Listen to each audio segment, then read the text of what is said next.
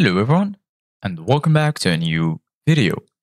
In this video, I'm gonna show you guys how you can install a custom app on your Shopify store. So if you guys want to learn how to do it, just follow the steps that I'm gonna show you. As you can see guys, I'm right now logged into my Shopify account and now we are in the admin panel. So the first thing that you need to do guys is go right here to the left side of your screen. Go all the way down and click on settings. Once you click on settings, search for apps and sales channel right here in the in this menu. Click on it and then you're gonna be here. As you can see guys, here you're gonna find a list that includes all of the applications installed on your Shopify store. And here you're gonna find the uninstalled applications.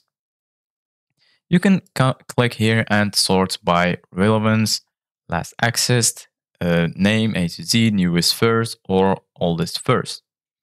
If you click on Shopify App Store, you are going to be directed to the App Store for Shopify, and then you can search for any app that you want, and you can install it on your Shopify. For example, click on Deezers and click on Install in order to install the application on your Shopify store. Click on Install App. And now you're good to go. And if you want to develop apps, you can click here on this Develop Apps option. And then from here, you can click on Allow Custom App Development. Click here. And now, as you can see, guys, custom app development is allowed. So all you need to do, guys, right now is click on Create an App and then fill this form with the app name, the app developer, and click on Create App.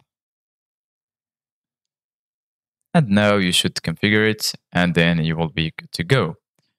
Thank you guys for watching. See you guys in the next video.